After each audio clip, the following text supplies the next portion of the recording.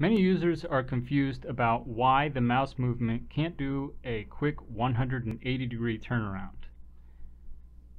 It's because KeyMander 2 is a controller emulator. Basically, it emulates the analog stick. So if I press the analog stick here, it only moves 30 degrees each time, see? And again, just 30 degrees.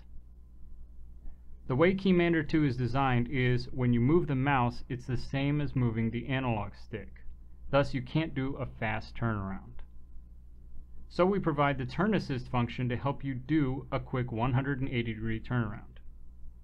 So, to do this, open the app, go to the sensitivity tab, and scroll down to turn assist, and then you'll want to set a launch key. Currently, I have mine set to the mouse side button. I suggest you choose the hold and still function so when you release, it stops.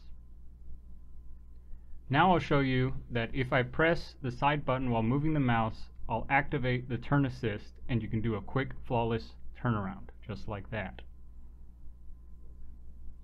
When I release the button, it stops. So this function can solve a lot of problems and help you do a quick turnaround while playing.